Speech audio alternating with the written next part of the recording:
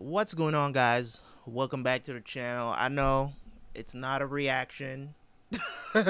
Okay, this is my official review for the Demon Slayer Mugen Train movie that finally got a chance to go and see it, and I took that chance and I went and saw this movie. Now, let me tell you guys something. If this is playing at a theater near you and you can find the money to go and play this, I I'm telling you right now, go ahead and spend that money. It's gonna be well spent. I went and I saw this movie in IMAX. It was a brilliant experience. It's actually the first time I've ever seen a movie in IMAX. I've went to see movies in 3D and other stuff, but I said, let me go see this in IMAX, see what the experience is like. I mean, mainly it's prettier and it's louder in the theater. That's pretty much what IMAX is, in my opinion. It's prettier. It's like you're watching a big screen, a huge screen, 4K, maybe bigger. I don't know what the resolution is on that screen. But it's like that. It's like watching just a big screen, 4K, very clear, HD, top-notch quality, and it's louder. And it's louder. That's pretty much all IMAX is. You know, I have had, our theater experiences, but never in IMAX. So, didn't bode well for me because I didn't really eat anything before I went to the movie theater, so I was kind of stuck in there, didn't want to move, but the movie really carried. You know what I'm saying? It really carried. So I'm going to talk about some non-spoiler stuff, my impressions of the movie, and then I'm going to get into the spoiler on the second half of the video, right?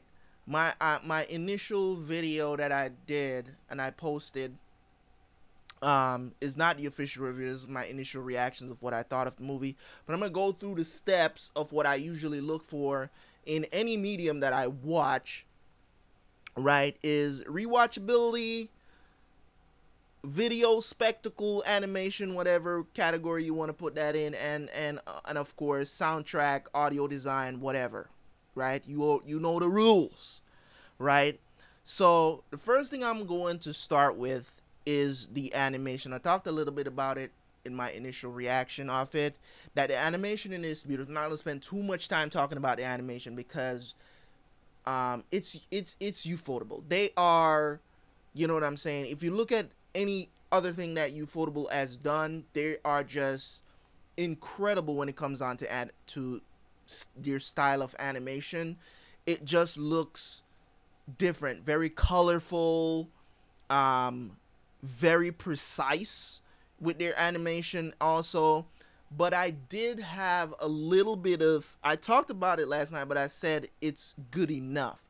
And it's the CGI in the movie. It's very, as I said, it was CGI that was very obvious, but it was good enough to carry the movie. They like to use CGI for their background.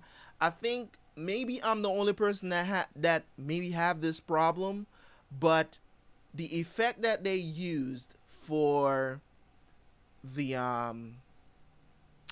demon that was on top, the demon that was out, the one that we saw at the end of season 1 that got the power from Mugen, right? That demon, the one that's over my left shoulder right here, the effect that they used on her, I always think it's a girl, it's a dude. You know what I mean? I don't know. I don't know if it's a girl demon or a male demon. I don't know what it is, okay? But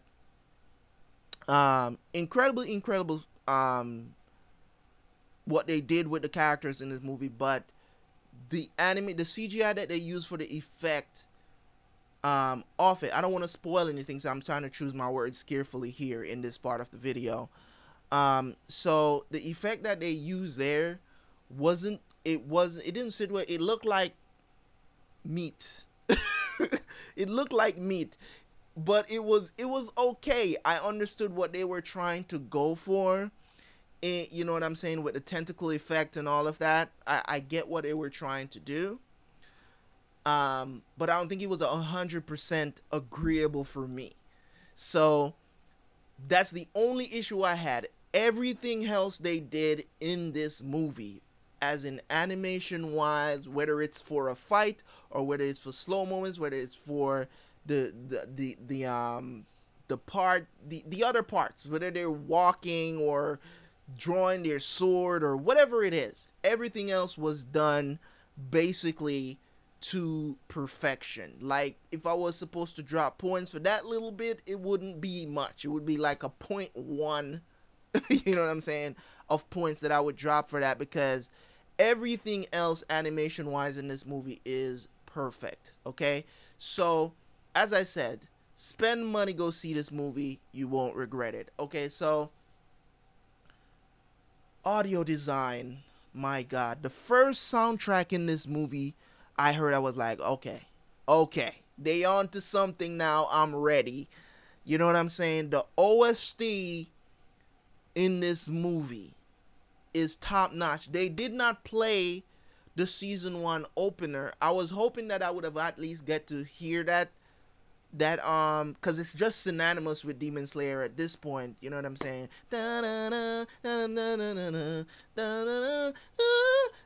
Whatever that was. Okay, you guys know what I'm talking about. Season 1 opener was a banger. You know what I'm saying? One of the best openings that I've ever heard in anime history. You know what I'm saying? And I was hoping that they would have played it at some point, either during the movie or even for the credit roll, but they didn't. But I was fine with it. I was fine because all of these tracks that I'm hearing for the first time in Demon Slayer, they played some of them. Like, they played the one, I think it was in episode 19 of season 1, that one that was playing when he went up against the was it I think that guy was I can't remember what he was. I think was he a lower 3? Was he a lower 3? I know he wasn't in the higher. I'm trying to remember what he was. I think he wasn't he like a lower 6 or something like that? I don't remember, but he definitely, I don't remember. I think his name was Rui, if I'm remembering correctly. That Tanjiro was fighting. That soundtrack that was playing during the best fight of season 1, right?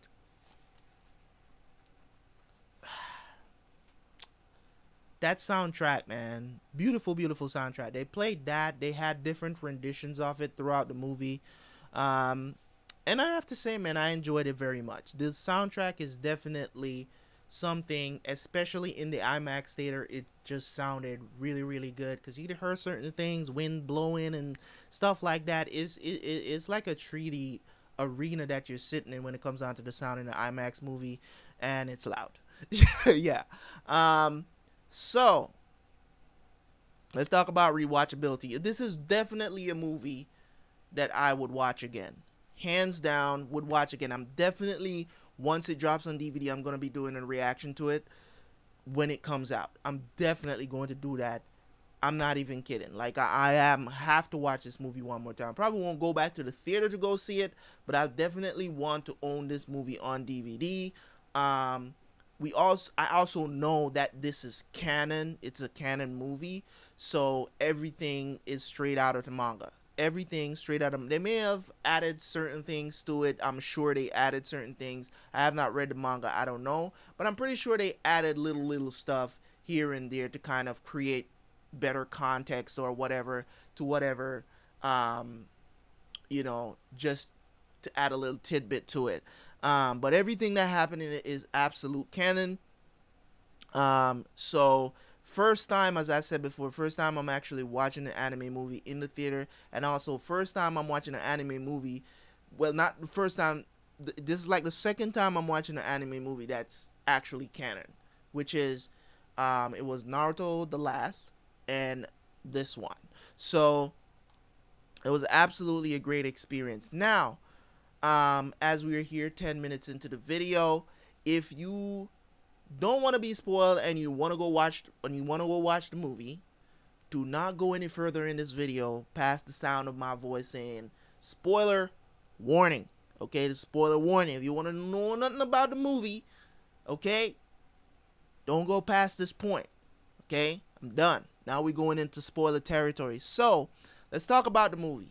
Okay, Tanjiro was not, and the reason why I'm starting with this is because Tanjiro just wasn't the star. He was not the star of the movie.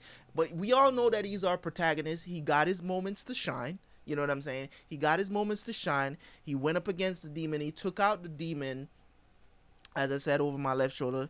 Him and Inosuke took out that demon. Zenitsu got his chance to shine in the train, protecting Nezuko, right?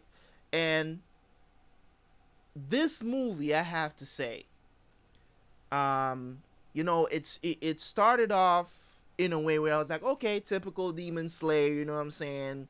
Kind of a slow start, you know what I'm saying? Not getting into it, but it really picked up after about 5 minutes. 5 minutes into the movie, and it was like non-stop, not necessarily action, but it was like the director said action, and we just get right into it.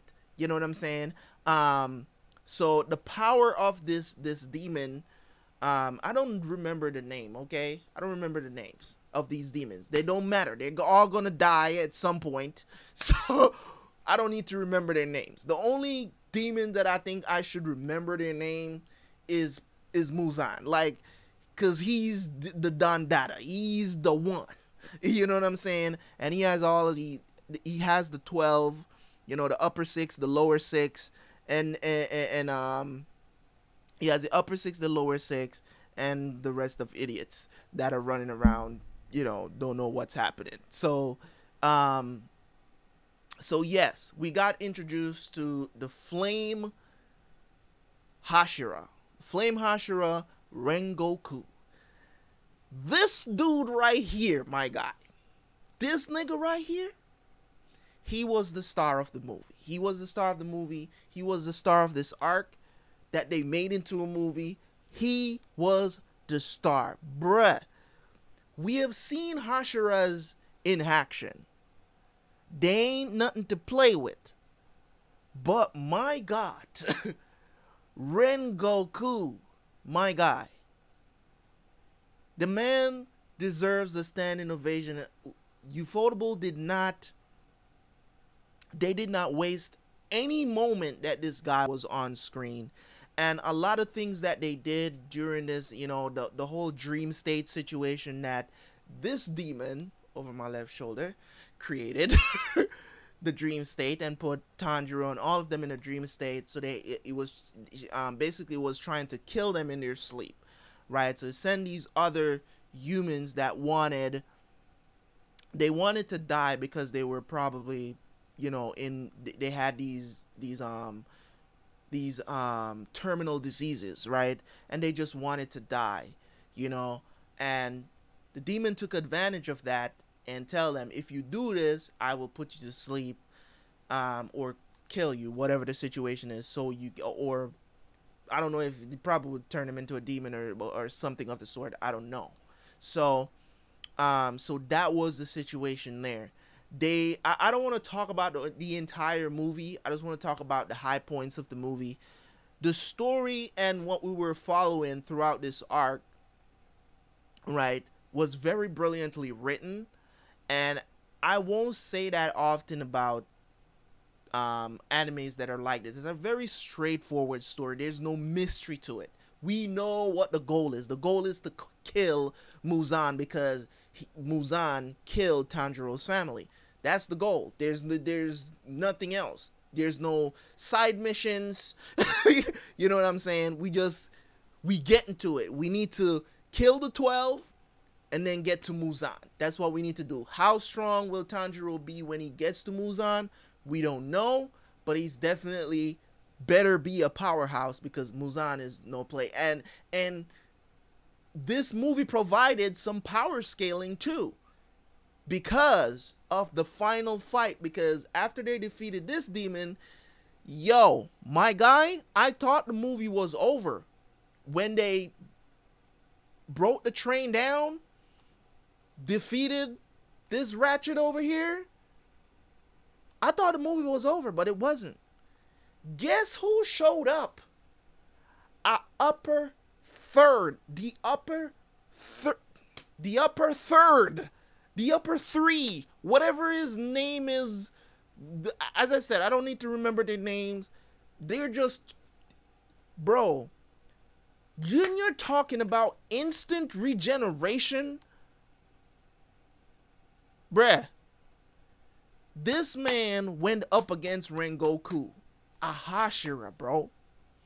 And the reason why I say that Rengoku is the star of the movie is because when you learn about his background, which is another thing they did well in this movie, is showing us who he is, what his family is like. It's just amazing. The final, I don't know how long that fight was going on for. I want to say probably like the last 20 to maybe 20 to 30 minutes. We got Rengoku versus the upper third. And the upper third, bruh, they didn't even say like they send the upper six. They send the upper third, bro, the upper three, halfway through the number one demon under Muzan. This dude was a former martial art. Another thing that I was actually thinking of,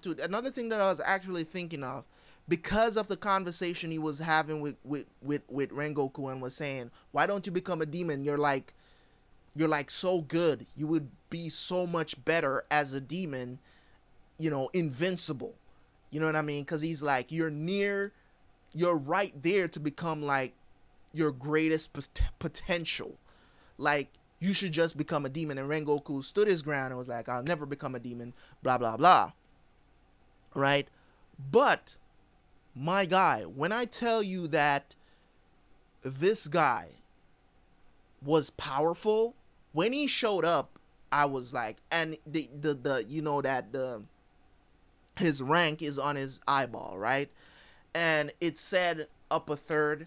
I literally was like, oh shit.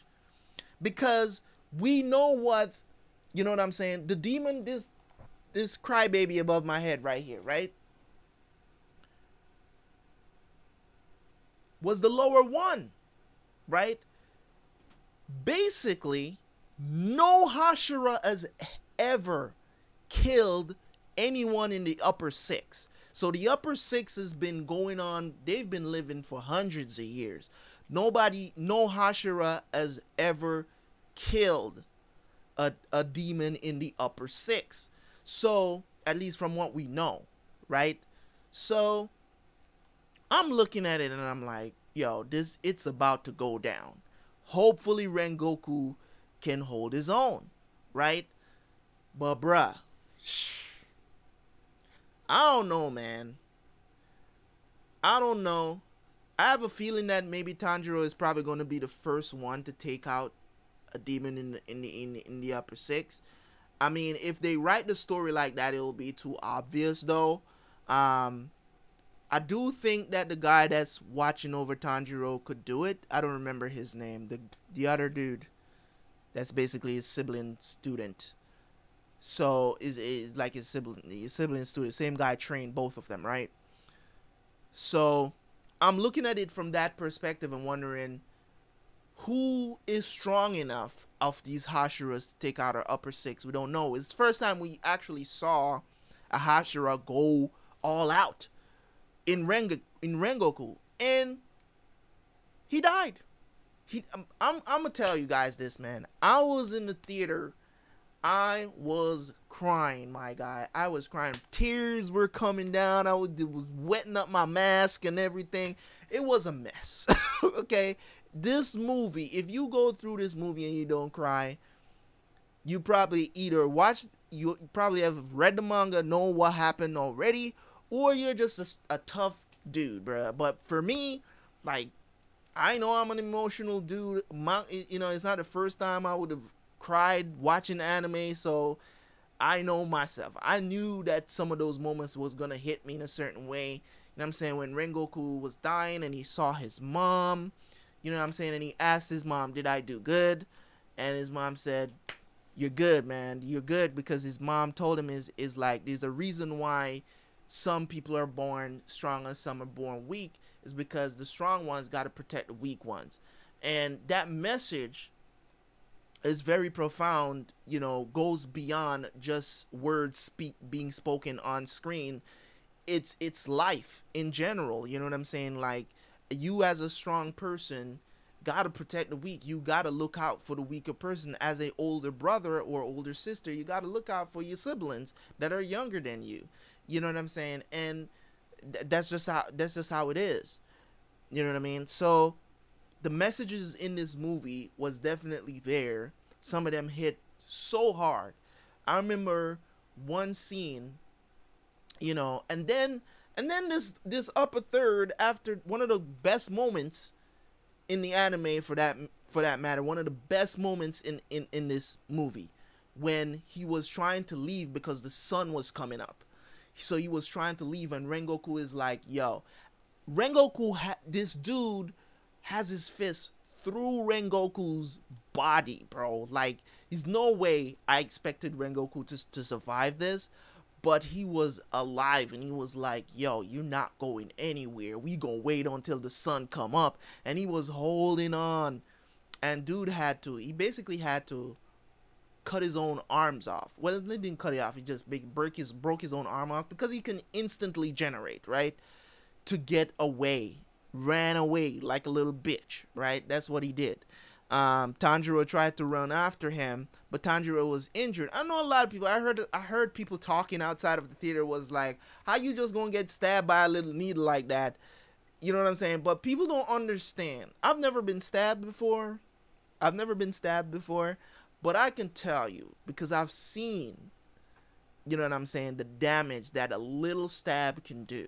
You know what I'm saying? Because people look at it and they're like, "Oh, it was just a little thing." It was like you get stuck with, like, it's not even a needle. It's thicker than a needle, but you know what I'm saying? It's not like he got stabbed with a knife. You get what I'm saying? And he got stabbed with it.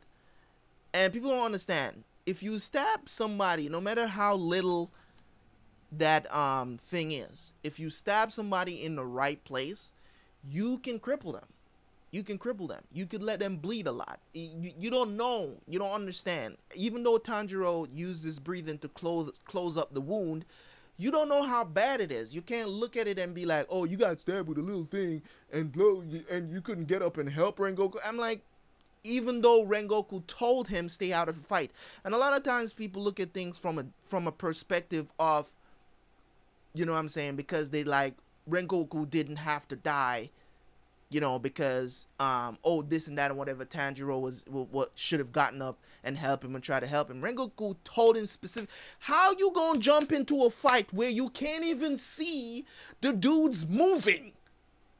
Bro, literally, Inosuke was there sitting. Maybe Tanjiro could have smelled them, but Inosuke was literally standing there. You know, Inosuke loves to jump into stuff, and he was standing there and he's like, "I know for a fact I can't jump into this fight."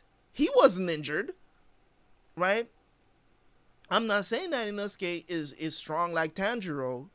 You get what I'm saying? But at the same time, yo, these dudes, the upper three and the upper three and Rengoku, what they were fighting so fast, bro. You couldn't even see them. You just see swords. You know what I'm saying? It wasn't the demon didn't have a sword, but that's all you could see is just the sword flashing, Rengoku's sword, and flames, right? That's all you could see when they show it in normal speed. They're moving so fast, your eyes can't see it, but they slowed it down. The animation was so beautiful during that fight, man. And I'm glad that they kind of showcased a demon that was using martial arts, like hand to hand. It was crazy. And the moves were done so well. They have techniques. I don't even think he used this blood art at all. I don't think he used. I don't even think he used. Or maybe it was called something else. I don't know. But I don't remember him using his blood heart. I think he was just doing regular moves, it seems like. But he's such a powerful demon. I don't even know how they're going to take out these upper six. They're crazy powerful, dude. Especially if they're giving them that kind of trouble. You can't imagine Muzan, bro. Like, that's going to... I don't even know. All I'm saying is I can get hype over this anime because... you know what I'm saying? It reminds me of how I feel when I watch Dragon Ball. You get what I'm saying? As I was saying in my initial reaction, is that it's not that I don't like Dragon Ball. It's that the fact that when you're going to talk about story, that's just not the anime for you. If you love to see anime fights, Dragon Ball is where you that's your go-to. You know what I'm saying? The author, the mangaka, he threw story out the window a long time ago. It's beat this guy, who's next? You get what I'm saying? That's what it is. Beat this guy, who's next? That's what Dragon Ball is about. And Demon Slayer is kind of moving at that pace at this point where it's like when it ends, it's going to end. It's not going to continue like Dragon Ball. Maybe we don't know if there's going to be new people coming in, but I think maybe, you know, this is just going to be a one-off story, that there's not going to be any spin-offs or anything like that, because once you defeat Muzan, like, who are you going to introduce? Like, Muzan doesn't look like he answers to anybody or anything of the sort, so I don't see it going further than that. But other than that, man, this movie was absolutely incredible. Dude ran away like a bitch, didn't want to. It's just like, you're not, you know, Tanjiro was screaming at him, and I was like, yo, stop, bro, you making me cry. You know what I'm saying? Like, it was so heartfelt when he was screaming at the demon. Is like, stop running away like a bitch.